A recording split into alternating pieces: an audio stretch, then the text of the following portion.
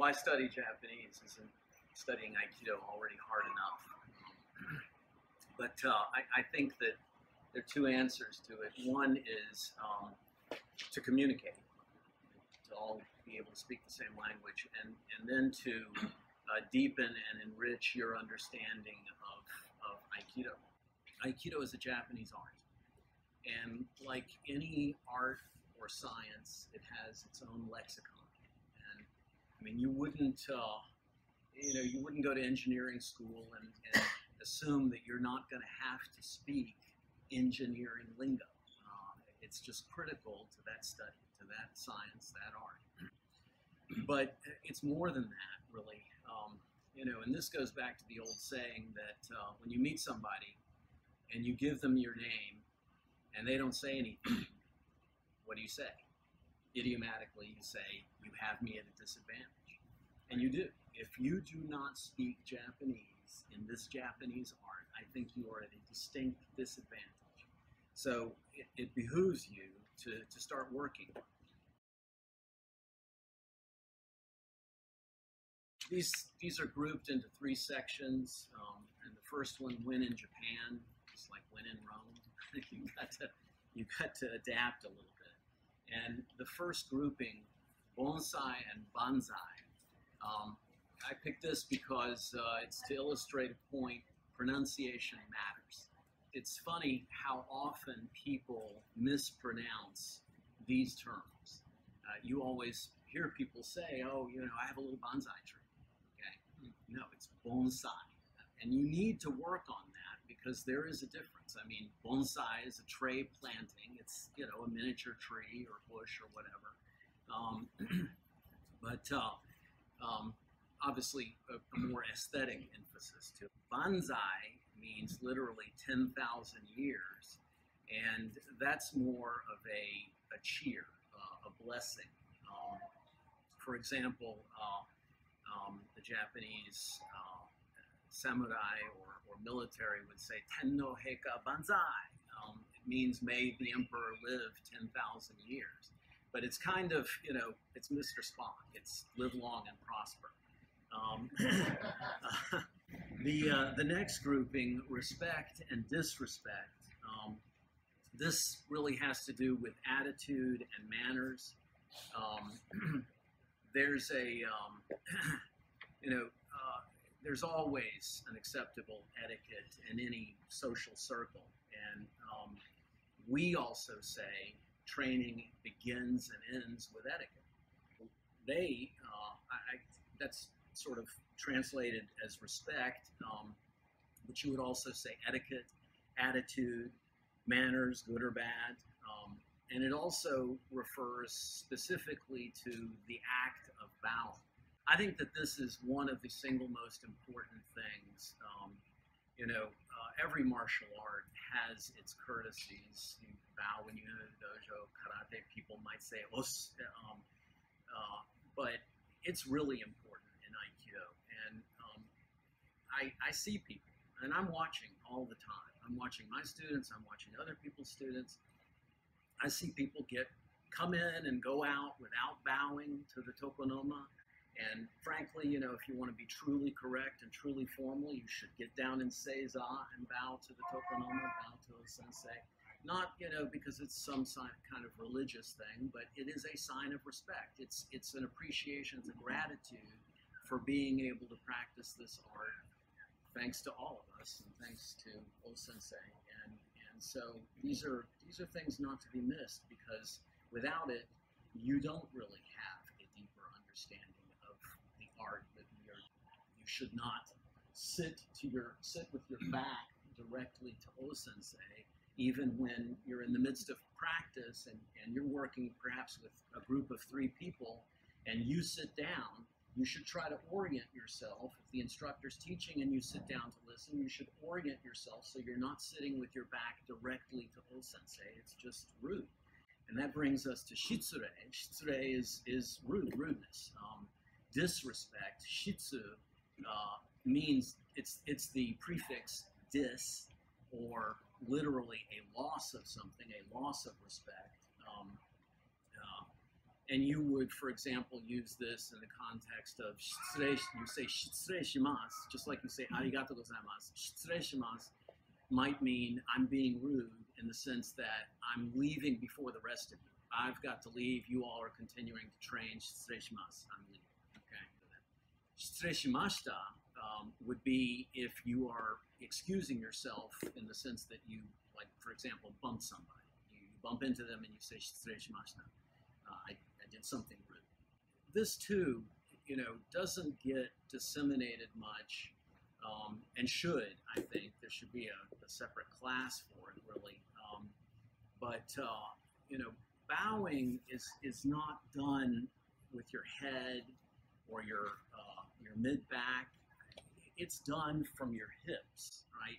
If you're standing and you bow, you don't really do this. You should be bowing from your hips. You keep the line of your head, neck, and torso straight, and you bow from your hips. The lower you go, the more respect you're showing. It's especially true when you're down in Seiza and you go to bow. Sometimes you see people stick their hands out like this. You basically bring your hands to a triangle in front of you, and when you bow, you really stop when your elbows touch the mat, and you don't drop your head, because this exposes the neck, and this was considered to be rude. You might say waki. Waki can also be translated as armpit, but it just means showing something that is somewhat disrespectful. A few hundred years ago, you show your neck like that, you might lose your head. So you want to think about keeping your posture straight when you bow. That too is a part of the sign of respect. The next grouping, junior, senior, teacher, and knight. This grouping is sort of meant to convey rank, duty, honor. Kohai, junior, that's anyone who's junior to you. It actually translates literally as behind companion. And senior, or senpai, also translates literally as ahead companion, somebody who's ahead of you in rank, in wisdom, somebody who's behind you in experience. The kohai senpai thing is just not sort of like, I'm better than you, you're lesser than me. It conveys a sense of duty and responsibility. Kohai in the sense of loyalty to their senpai and a sense of respect, and I'm following behind you.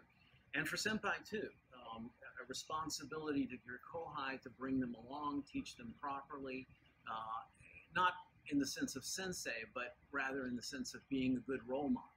Don't just sort of, do whatever. Somebody's coming behind and they're depending on you to show them the way. That brings us to sensei. We say teacher, o-sensei, great teacher. Actually, literally, it translates as coming before, as in you're born before somebody. So it's not just a teacher. The assumption, though, is that somebody who is born ahead of you is wiser than you, not always, but they should be able to impart some wisdom, and so you think of them as sensei, somebody who's ahead of you. Samurai, I prefer to translate this as knight, K-N-I-G-H-T, because of the connotation of feudal society, chivalry, honor, courage, fealty, sworn loyalty to a lord, for example. People often think, oh, samurai, that's a Japanese warrior. That's not accurate. Bushi, the character for Bushi, or also pronounced take, like in takemusu aiki, that's warrior. Samurai is different. Samurai literally is, and some of you probably heard of it before, samurai is literally one who serves. So it's like not some, big guy who's going to be able to, beat you up and do this and do that. It's not martial in that sense. It's martial in the sense of sworn loyalty, fealty, virtues of chivalry and honor. So I think it's best to think of it in those terms. Next grouping, please and thank you. These are obvious courtesies that everybody should know when starting Aikido. Onegai shimasu, literally, you could translate it as "I make a wish of you," or "I ask a favor of you." Onegai is a favor or a wish, and this, this too, you would say "Onegai shimasu." I make a wish. I ask a favor of you. Please take care of me. And we all know you say this when you begin to practice with people. You don't often say "Onegai shimashita." That implies that you're maybe recounting a story to somebody, like "Kare ga onegai shimashita." He asked a favor of me. So you don't really say that in the context of bowing to somebody, even though we know when you are thanking someone, you would say "Arigatou gozaimasu." I'm thanking you in the here and now, or "Arigatou gozaimashita." I'm thanking you for what you just did. Okay, next section, blending and footwork. These I consider to be the building blocks of Aikido. Aikido DNA, if you will. We use these to build organisms, technical organisms that we use in our art. Ukemi, I translated that as blending. I mean, it actually literally translates as receive body or receiving body. This means receiving, the body is receiving whatever, whether it's the mat or your partner. So it often gets translated loosely as falling, but it has a lot deeper sense than that. It's reflexive and protective. It suggests that you are doing something that is responsive to a force that your body has encountered. Let's keep, one example would be if you just do I feel this push through me, right? And rather than trying to resist it, ukeru, to receive, and I just move with that, right? So it implies that there's some force that causes your body to be reflexive and to protect itself. Tai sabaki is, I like to translate this as footwork. It really translates literally as body movement, especially in the sense of efficiency. Well, there are really only 3.5 types of movements for our purposes, right? But Tai Sabaki sort of comprises all of them. Irimi, like a slide or a step. Tenkan, like a turning step back or a step. Tenkan. Tenshin, stepping back or shifting back. And then a half movement, Tenkai, right? All 3.5 of those movements, and whether you slide or step, it turns it into 6.5 movements. All of those make up Tai Sabaki. Okay, we're on to technically speaking. So this, the first grouping, breath and technique, this to me sort of encapsulates why you need to know more Japanese. And the more Japanese that you know, at least from a lexicon perspective, the richer, deeper understanding of Aikido you're going to have. Everybody's aware of some of the meaning of kokyu. I mean, it's literally breath or breathing in the sense of respiration.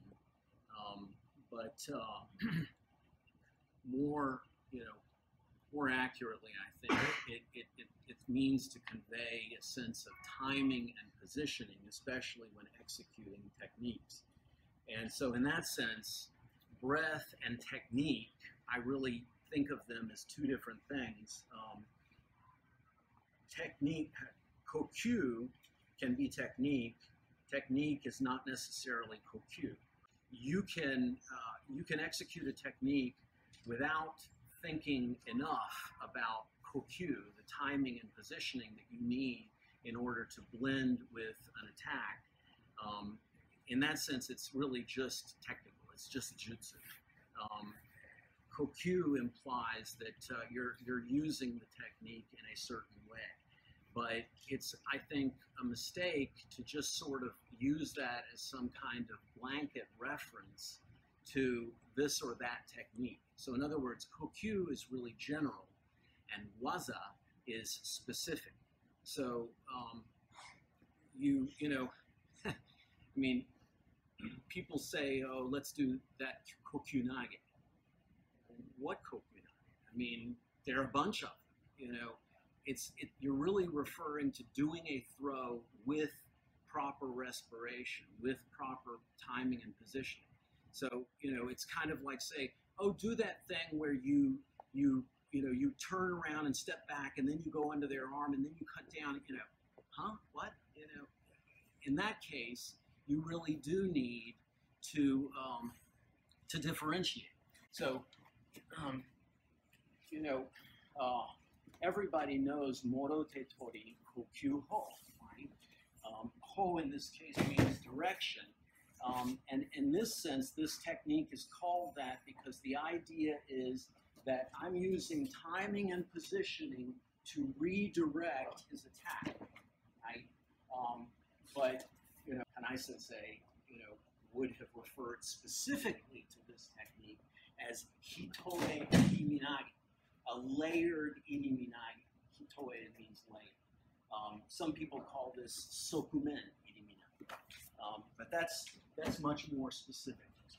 That's much more specific than just saying kokyu ho, which implies doing that technique with proper respiration, a real sense of timing and positioning. All right, waza, okay.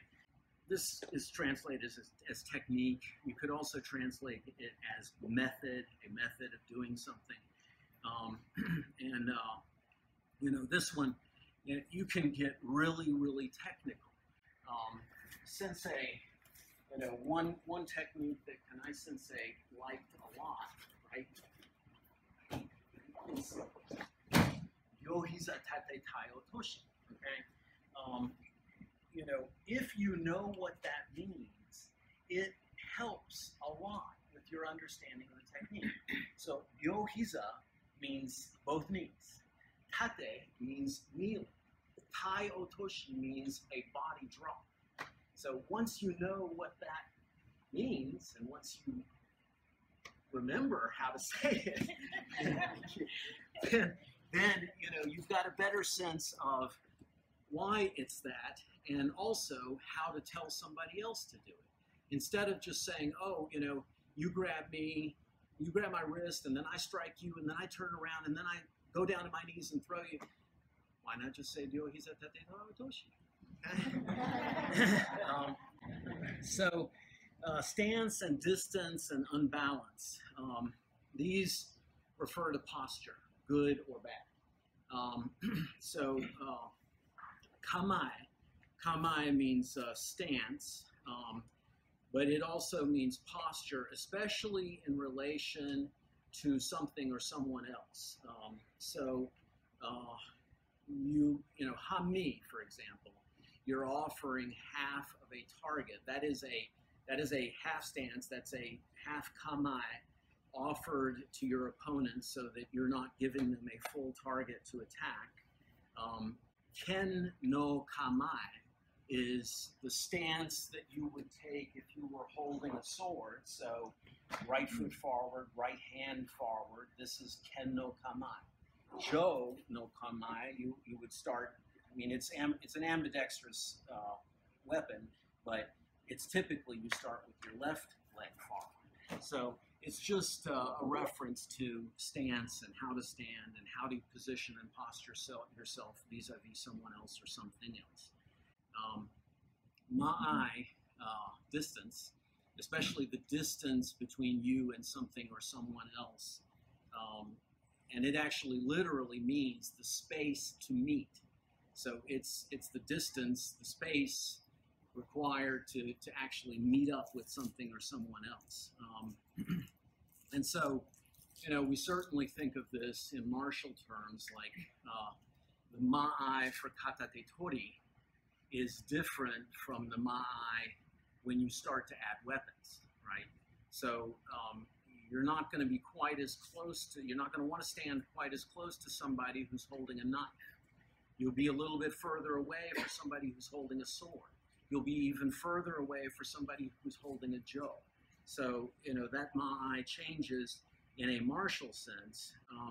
But this is now we're really getting into a deeper understanding of Japanese culture. Ma'ai is a big deal for the Japanese day to day, and, not in a martial sense. It is how you carry and conduct yourself relative to the space around you and other people around you. And they are hyper conscious of it through, hundreds of years, thousands of years of cultural development in a country that has, basically 2/3 of the population of the United States in a country that's 1/8 as big as the United States. And that's if you include all of the arable land. So, they really do, they're conscious. And, sometimes it can't be helped. You're being packed onto a train in Tokyo Station, you can't help that. But the Japanese would, I think, be very conscious of how they sit next to people. One example that probably people don't even think about is, I think this is true of most Japanese inside and outside of Japan who do Aikido. They would likely, when folding their hakama, do it completely different from how we do it. And I'm not talking about tying the strands. I'm talking about just how much space they use to do something, right? So we typically would, pull the straps of our hakama way out, and then do them up like this. And, they will actually pull them in. They gather them in slowly and take as little space as possible. I'm always telling the kids in the kids program, they all bunch together like peas in a pod. They're all jostling against each other. There should be a little bit of elbow. That is ma'ai also. Okay, but then ma'ai also conveys a sense of balance, or lack of balance. So another funny situation that often occurs, even in my own dojo, every day practically, the instructor will sit right in front of the tokonoma, and the students will line up. And, if I'm teaching that day, I turn around and the students are lined up like this, generally by rank, but it'll be kind of lopsided. And I turn around and I feel like I'm going to fall over, There's no sense of symmetry. There's no sense of balance when they line up.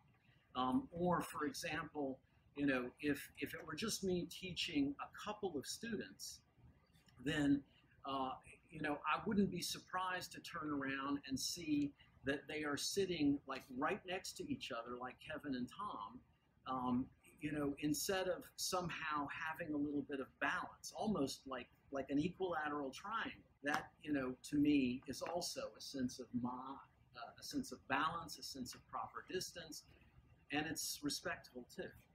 Boy, we spend a lot of time on that. Okay. Kuzushi. Kuzushi is, it's unbalancing.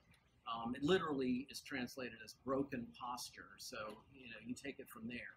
Kuzushi is what we always try to achieve when we're executing an opening, right? It doesn't matter what the opening is, if I simply do this and this, and Keith is still standing straight, like he's got this iron rod through his body, I have not achieved Kuzushi, okay? I need to move in a way that begins to unbalance him, right? That's the objective of openings, to break their balance. Okay. Entering and turning and shifting and pivoting, we've already talked about this earlier. This is Tai, all of these collectively are Tai Sabaki.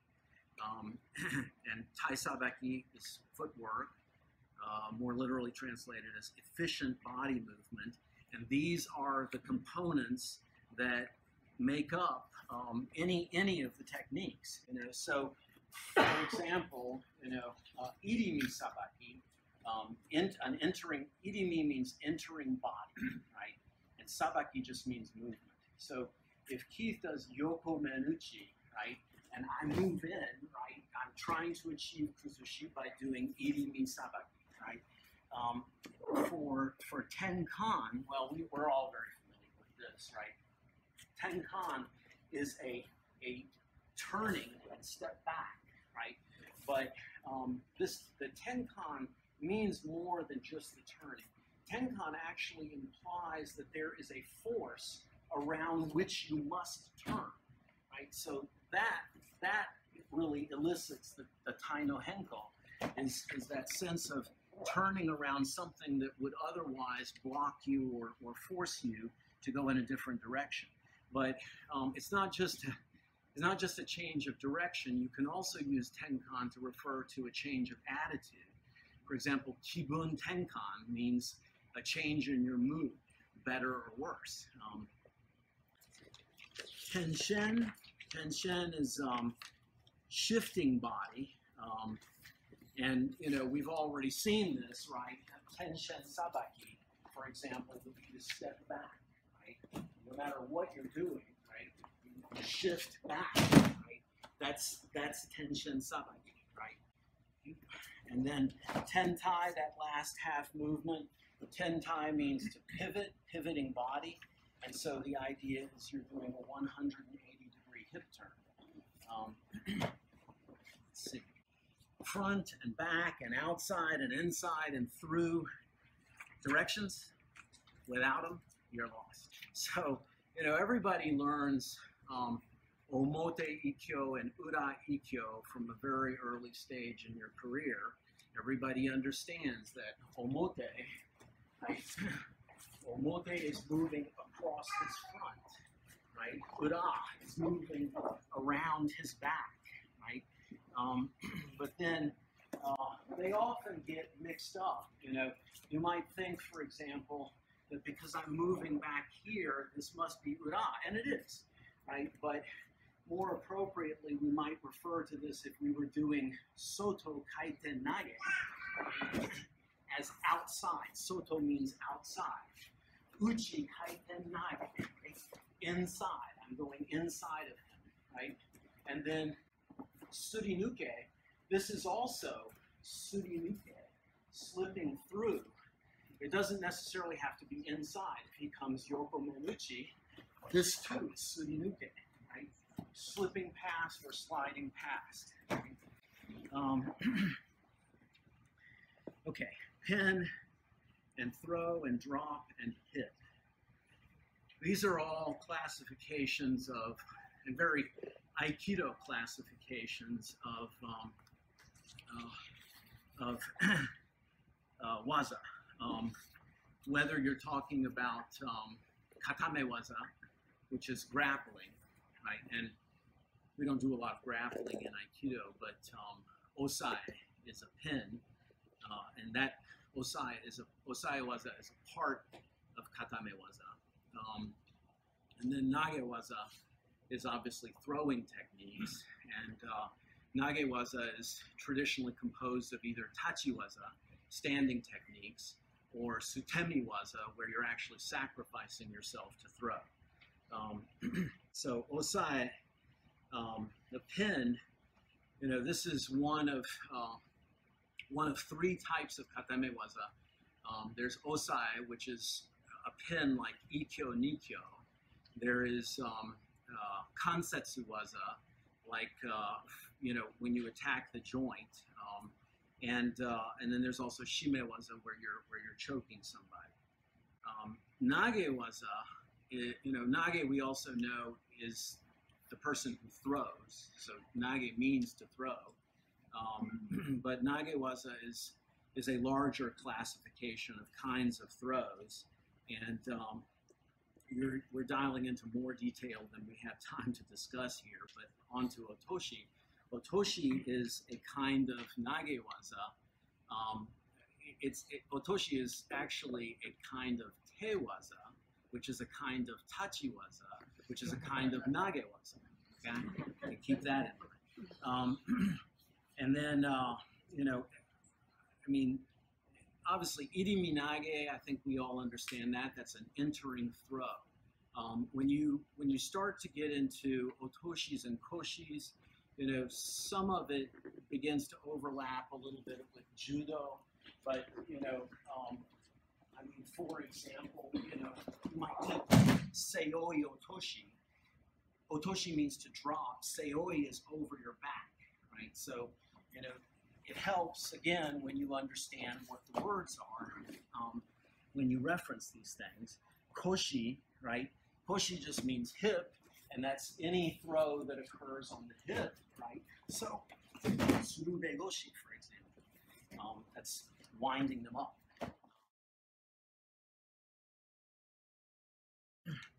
On to infinity and beyond.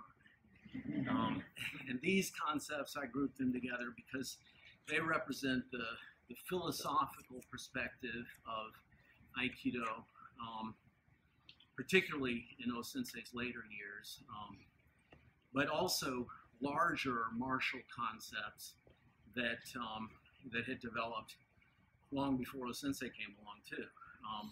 States of mind. And so the first grouping is in fact states of mind. Beginner mind, centered mind, no mind, remaining mind. These are all very martial concepts. But mind means more than just thought.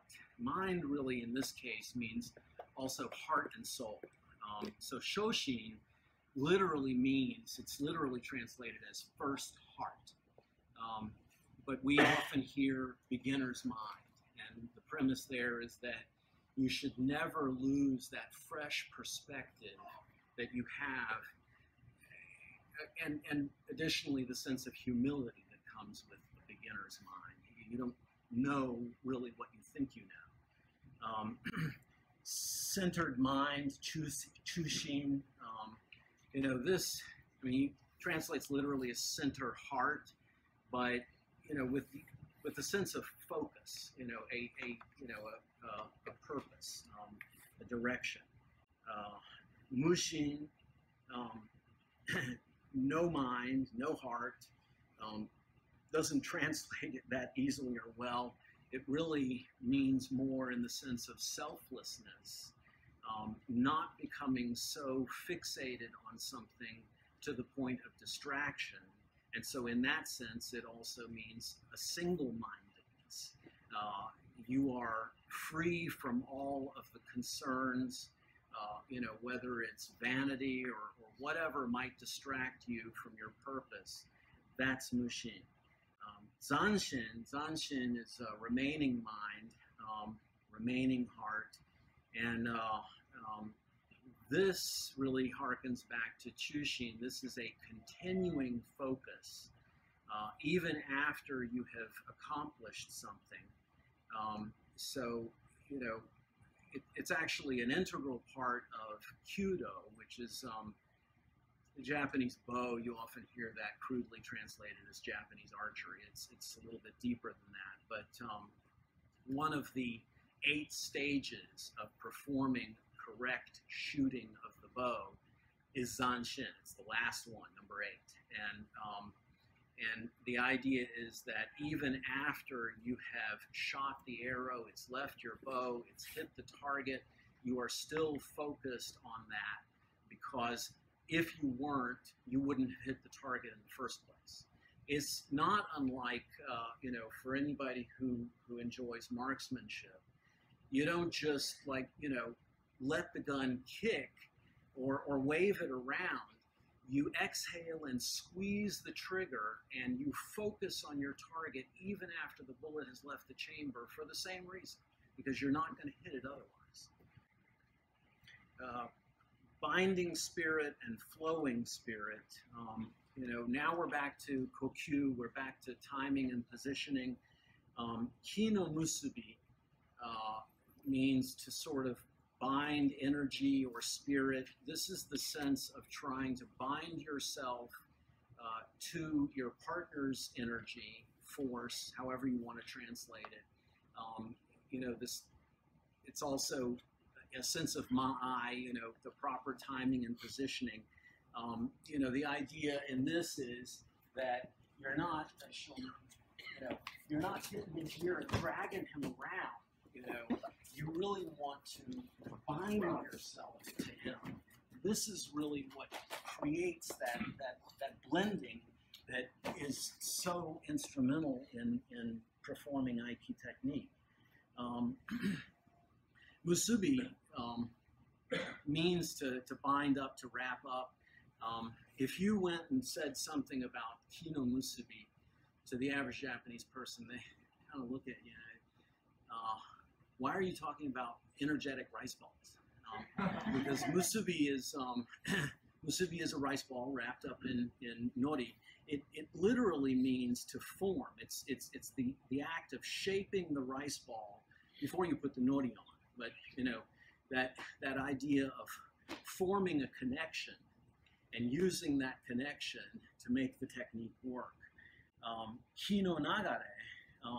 This is, the idea of beyond Kino Musubi. Once you have made that connection with your partner, using their momentum and their direction to subtly redirect them so that you have the most amount of efficiency.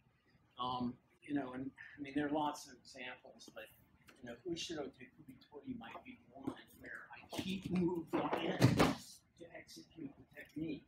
So, I'm not trying to stop him here. I just want to keep flowing until he moves where I want him to. So, you need the two together. You need that connection, and you need to keep moving in a way that stretches that out and flows so that you don't get this clashing.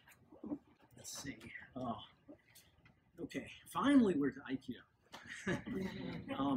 So the way to meet spirit and martial inspiration. I put these together because I think these are really aspirational in the sense of ultimate goals or ultimate objectives. Aikido, the way to meet spirit, the way of harmony, the way of peace, but it is aspirational. It is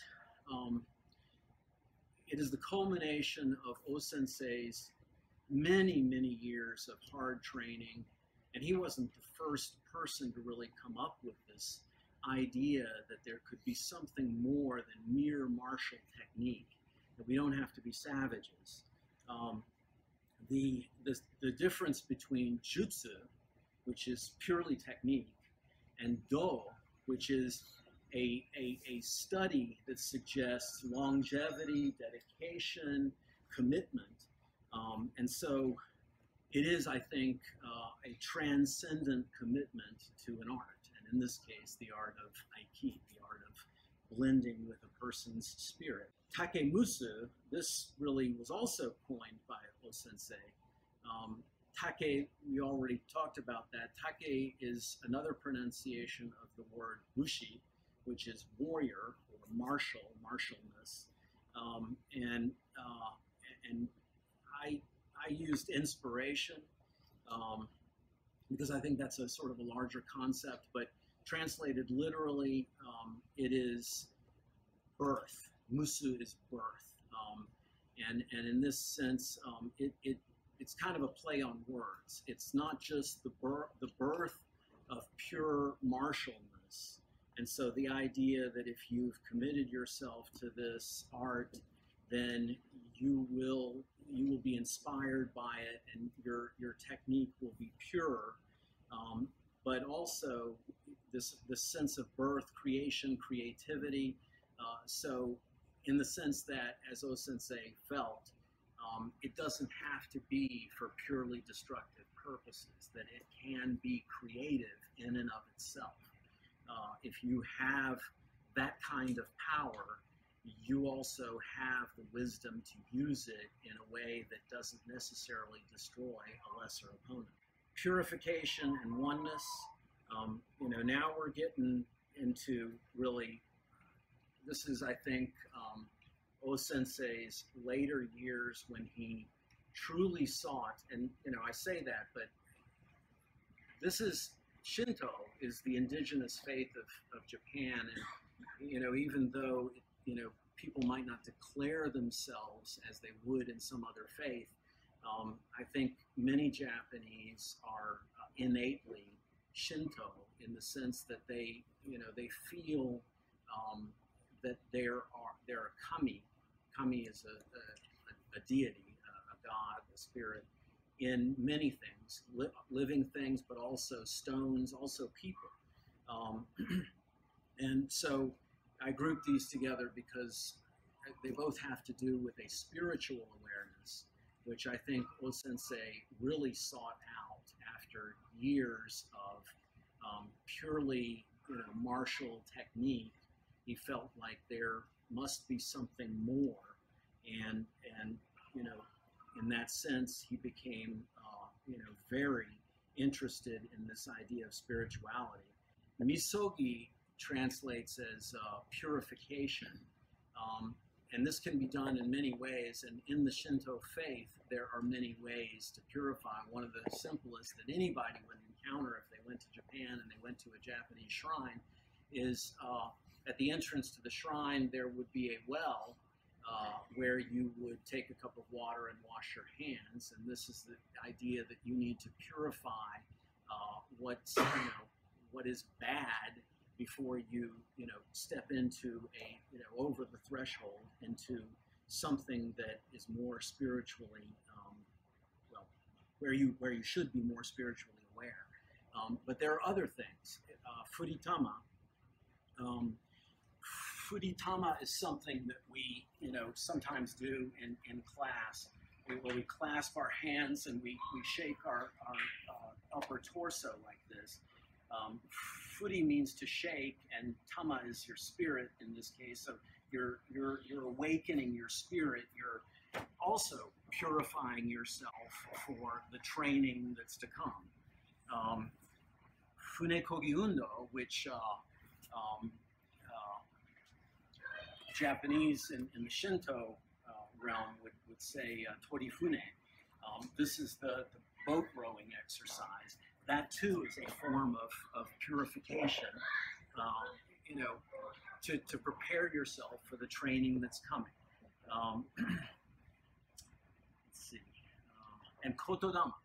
Kotodama is the Japanese, and they're not alone in this. Many cultures think that there are certain words that have spiritual power to them. And so when we do this rowing exercise, for example, and we do ee, ho, that too is a form of purification. Those words are intended to help purify us, focus our thinking, get us ready for training. Last group. True victory and self-victory and universal victory. All this grouping, I think, suggests a higher path, a path to enlightenment. Masakatsu, the true victory.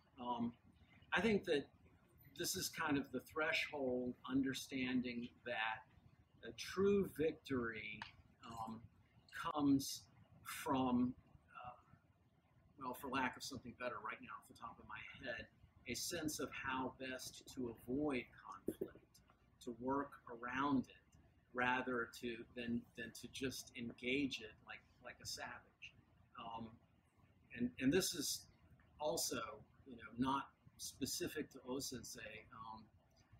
Sekyun, who was a 17th century sword master, later in his life, after many years of sword dueling, he came to the realization that, if you're all about the duel, if you're all about the fight, the sword fight, and winning or not winning, then you're kind of doomed before you even get to it.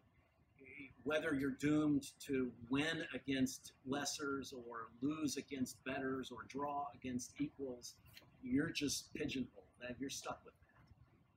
And so there's got to be something more to it. And that brings us to agatsu, self-victory.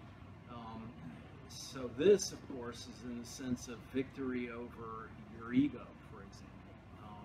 Not getting wrapped up in yourself so much that you lose sight of everything that's outside of you. Think of it as like standing in front of a Monet painting, and you're just looking in it, and you're just stuck on it, and all you're seeing is the brush strokes, and you got to step back and see the big picture.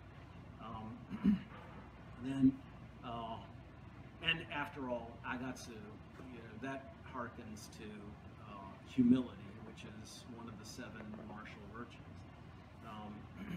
And then the last one, katsu hayabi, victory at the speed of light. We're back to Spock. It sounds like we're warping into space, but this, I think, suggests a spiritual and moral perfection that you have reached a point at which the opponent can't even attack you. And when you all get there, let me know. That's it.